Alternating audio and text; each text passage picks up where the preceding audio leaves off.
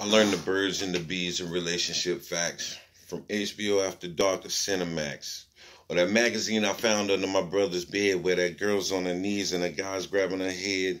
You want to know why so many men are misled? Because of unexplained media we're so often fed. So with little guidance and lots of porn, a baby womanizer is born. Not wise to the fabrication that its moral fabric is being torn.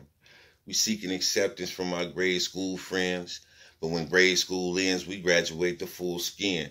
Overdeveloped children with underdeveloped minds, learning from 50 Shades how to hit it from behind. And once we hear those pornos and we hear those hormones, we boosting up our hormones. So now we want more homes. We get the first or second base, often third base is an issue. Then we familiarize ourselves with some Jergens and a tissue. We don't see any issue. We don't see it as any harm, but our whole perception changed when we get caught up by our moms.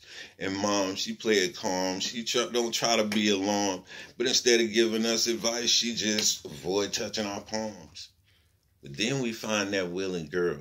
She has no father in her world. She's coming out of her shell and ready to give someone a pearl. So in exchange for male affection, she satisfies our male erection because her self-esteem is minimal and she's tired of rejection.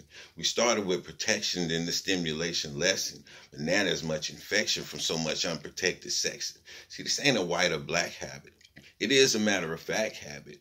All the way from the clergy right down to the crack addict.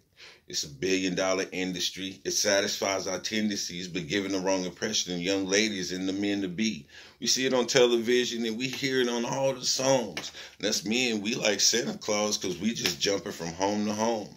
I'm raising this man's kids while another man raising my kids. And this next generation, they're watching the same stations that he and I did.